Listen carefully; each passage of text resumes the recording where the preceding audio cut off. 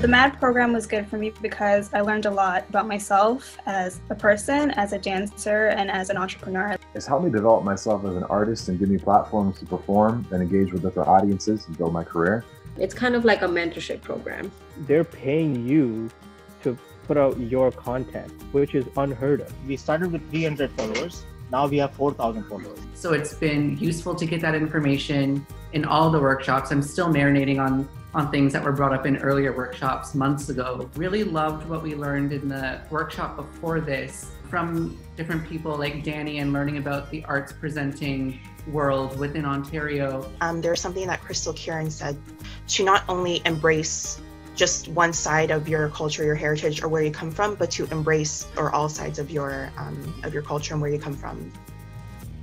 So some things that I've learned in the workshop so far that really stood out was really looking at the demographics and what we need to do in order to get our target audience and really specifying specific goals and not just having kind of a general goal. When you get nitty gritty and really decide what your target audience is, that's how you're going to get the people and the fans to come and to stay. The session that we had with Vizzy was super enlightening. I wish I learned about a little bit earlier, to be honest, in my career as I was building this, because some of the things that she was talking about are like gems in terms of growing yourself. We see this as a holistic program because you're not just learning or about creating your content, but then it's also how to put that content out there. Because we would not have this exchange otherwise. Like if it wasn't from Matt, we would still be trying to figure out the whole social media influencing and knowing your insights and your target audience, but just having somebody to talk to one-on-one and being like, okay, this is how you should plan your goal, this is how you should do it, or these are some of the pointers. We learned a lot of organization to start with, finishing up stuff in deadlines. We're honestly really pumped to see the final product of our Mad episode. We just saw it over lunch and we were like, oh, we feel so famous and fancy. And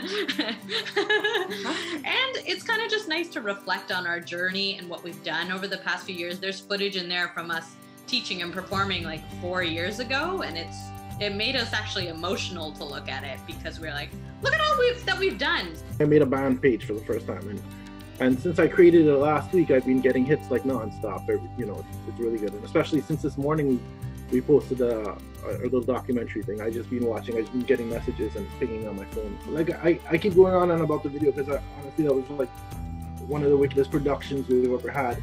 If you're doing well for yourself, why not take the opportunity to get more skills, more resources, more training to push yourself even further?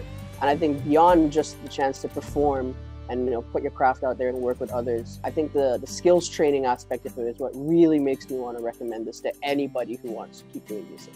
We literally struggled a lot in order to get our show. So you can say that we were, that particular plant who was almost about to die. But when Monsterity came into picture, it watered us, we got nurtured.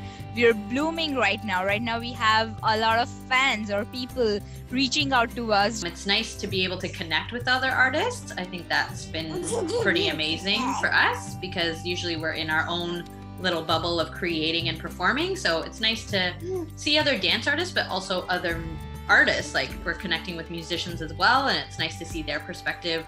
It helped me to discover a lot of confidence and hidden abilities in myself that I otherwise wouldn't have known I had.